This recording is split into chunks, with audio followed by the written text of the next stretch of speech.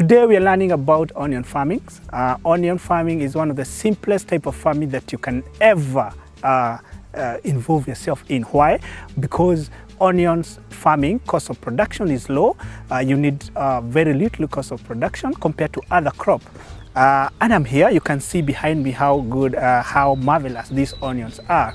What are the challenges that you can go through when you're onion farming? The first one is thrips. Yeah, we always talk about thrips. We always talk about thrips in one or every crop that we are involved in. But here, the challenge is severe. The challenge of thrips in onions is a lot more than in another crop.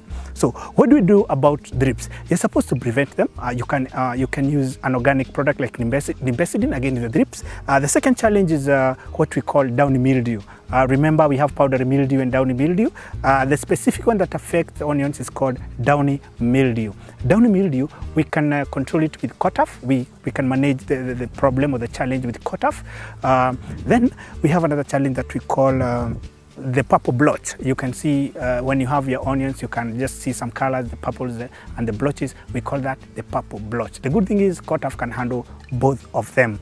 Another thing is people not understanding the type of onion the crop is. They go and do nitrogen fertilizers at the late time, what we call, nearing the harvesting time. You're not supposed to do nitrogenous or nitrogen-based fertilizers after 2 months, because when you do that, you're going to have what we call the forage upward will be very high, but no bulbing. Onion, if you invest yourself in onion farming, you never regret, because even the break-even cost, if you sell an onion per kg at 50 shillings per kg, you have already made a lot of profit. Make sure you tune in for our YouTube channel to learn more about agribusiness.